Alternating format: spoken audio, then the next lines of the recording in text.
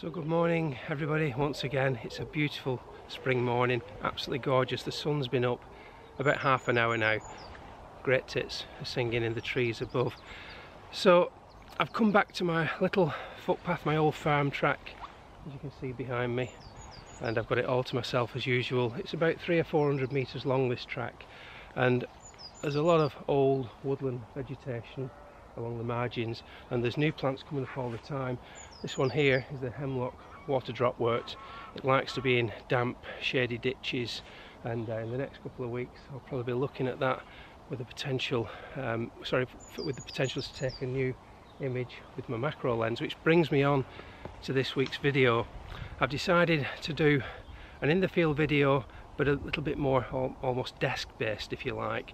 I want to look back at some of my old images and try and provide you with some advice as to how best you can get macro images yourself, whether you're using a dedicated macro lens, extension tubes, or a close-up filter. Now I've got 8 of these secrets, as I like to call them, to pass over to you. So let's get on with the first one right now.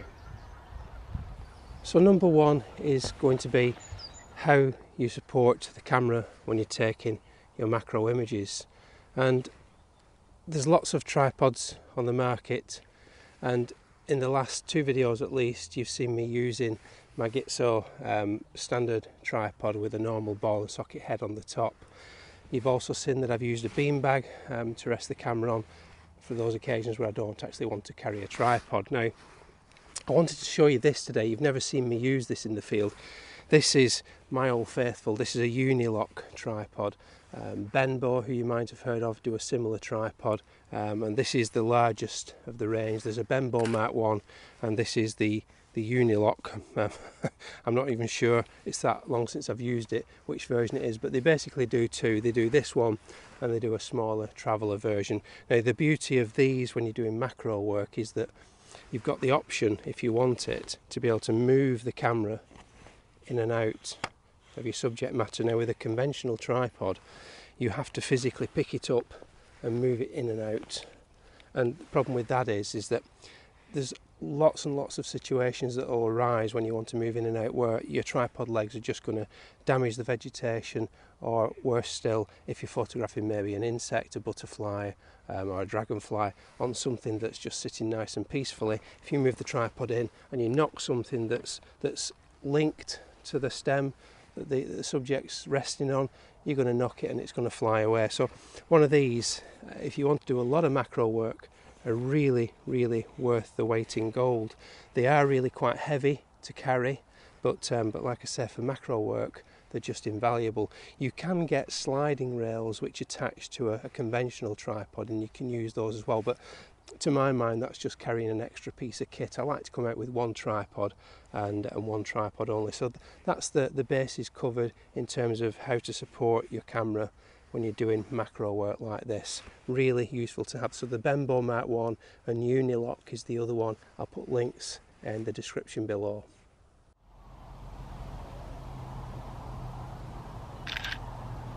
So my number 2 literally flies in the face of my number 1, and that's to go hands-free.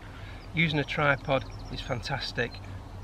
It gives you a great base to work from, and you know exactly what you're going to get when you press that shutter button. But going hands-free can often be really surprising, and the results can be wonderful, believe you me.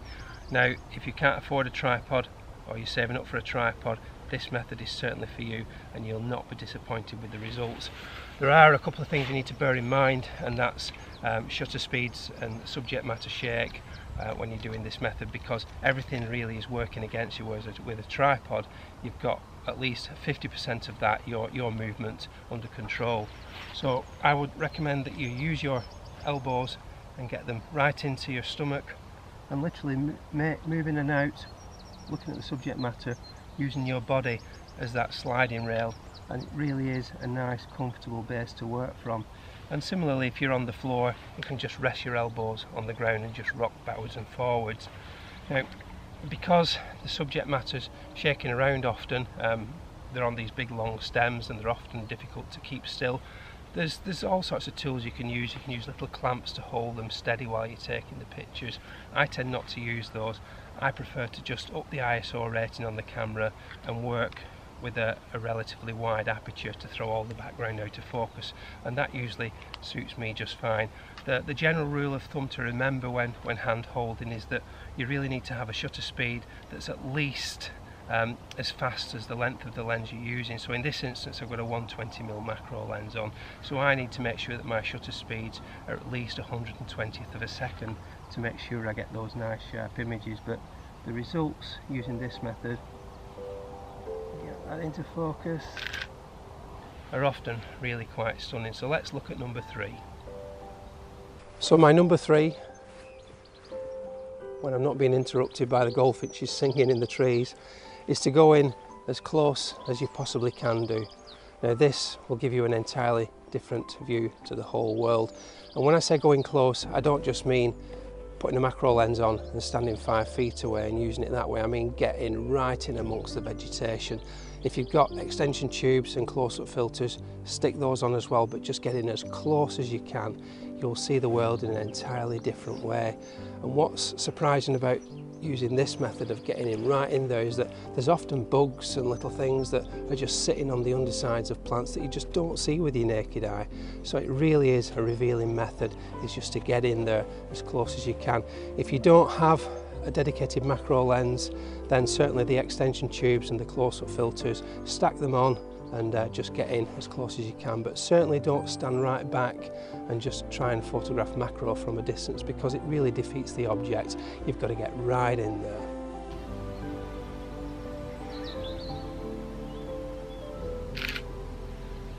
So my number 4 is literally to get down on the floor, get as low as you possibly can.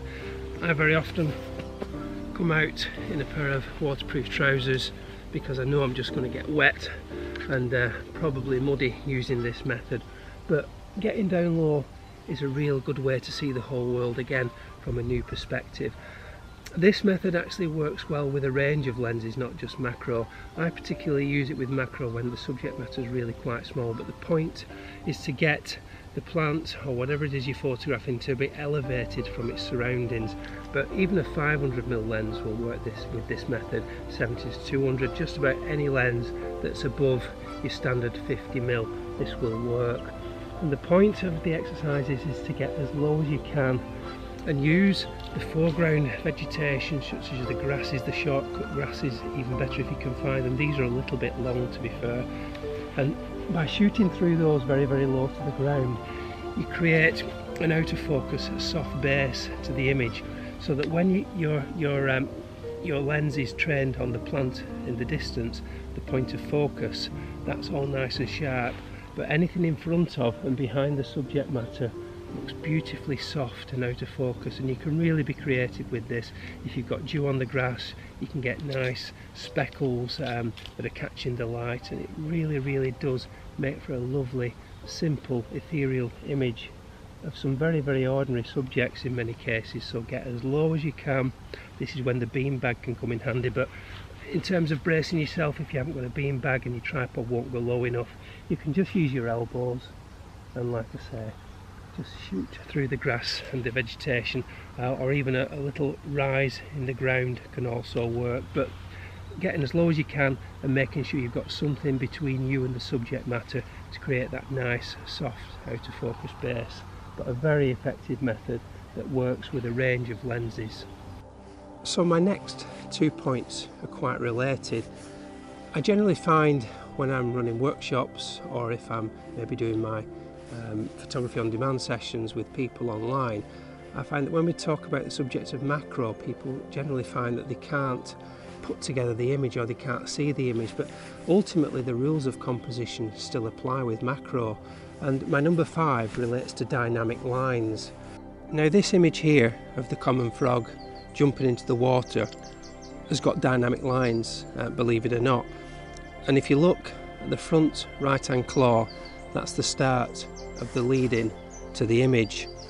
And the line of the body as it moves upwards towards the back legs, the back leg on the left hand side that's entering the water, creating the splash, that's the end of the line. So you got through the frame you've got this very, very strong, interesting line in the form of the frog's body. Moving on to the second image, a typical horse chestnut leaf turning into autumn colour. On the left hand side of the frame, the leaflet that comes out from the centre creates the lead-in to the image, and that takes your eye in to the centre of the leaf and beyond. But ultimately with this particular shot is that you've got lots of dynamic lines. You've not just got the strong diagonal going from left to right, you've got dynamic lines on the right hand side leaflet moving to the centre as well, and the whole leaflet arrangement has got lots of lines taking you out of the frame at the back side. Moving on to the third shot of just a simple bracken frond. This was interesting because typically in autumn time bracken turns from green to brown, and this particular frond was interesting in that you had the green on the right hand side and the colours turning on the left hand side, so that in itself made for an interesting composition. But this shot is full of dynamic lines. You've got the main rib of the bracken frond running from the bottom left up to the top right, but you've also got all the lines of the individual leaflets running out from that central rib. Now moving on from that, the rules of thirds still apply with macro, and on this next shot of this lovely marsh horsetail that I took many videos ago, you can actually see, I'll put a link above for that video when I took this particular shot. You've got the stems of the marsh horsetail coming up from the bottom, but it's a group of three. So you've got this, the image is set into the grid line of the composition. Now granted, the central stem doesn't fit into the grid line, but certainly the two on the right and the left hit that third segment of the rules of composition, of the rules of thirds. But because we've got that central one, we've also got symmetrical composition in this image. So certainly work with the rules of thirds and symmetry. Moving on to the second shot, which is one of my more recent ones, which is the red campion, which I took I think 2 videos ago now.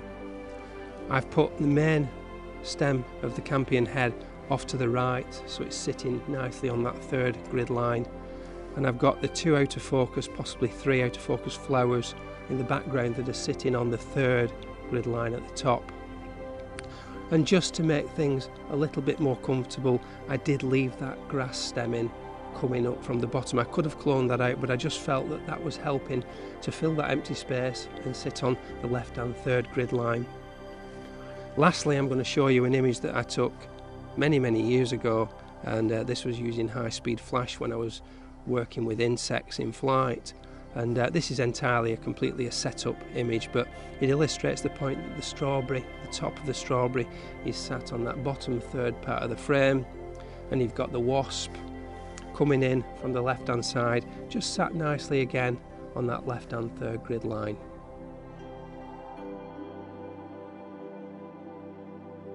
So now last, but certainly by no means least, we come on to number 8, which is backlighting. So when you've got all the other elements that I've discussed today nailed, you can start getting creative with your lighting efforts. And backlighting is really a wonderful tool when it comes to macro photography. When you look at this image here, this is a buckler fern just unfurling in an old woodland. You can see that the backlighting has really beautifully picked up those fresh green leaves as they're unfurling from the fern fronds.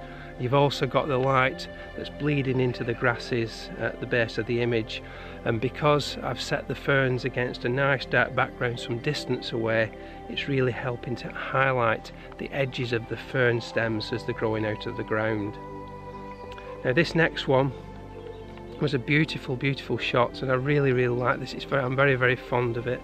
This is an image of a simple crocus, and it's just growing in some deep vegetation, which I've used one of the other techniques to focus through the vegetation, but crucially I've got the light coming in from behind, and it really has give the crocus petals the illusion that they're being lit from within.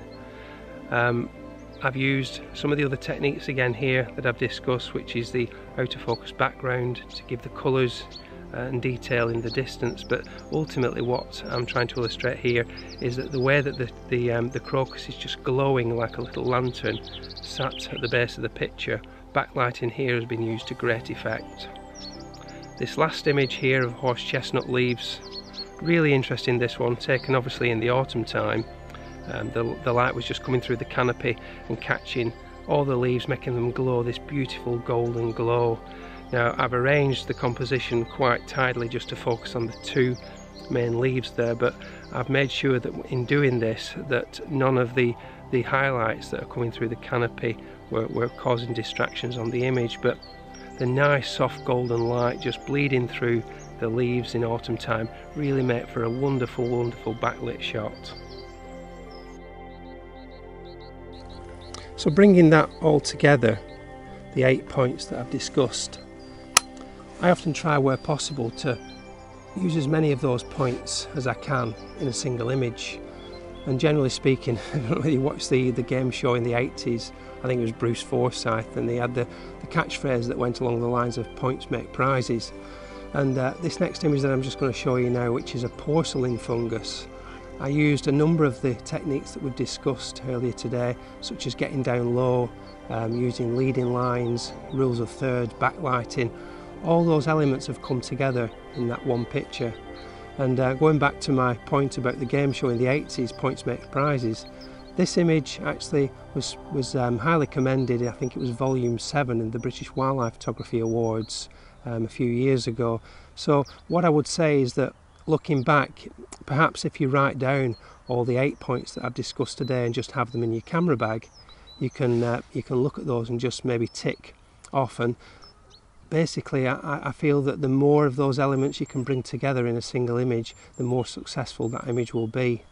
So I'm going to sit and enjoy the bird song and the rest of the morning just in peace and quiet, and leave it there. So if you've enjoyed the video, you found it useful, please leave some comments below, let me know what you think, and don't forget to subscribe and ring that bell for those notifications. So until next time, bye for now.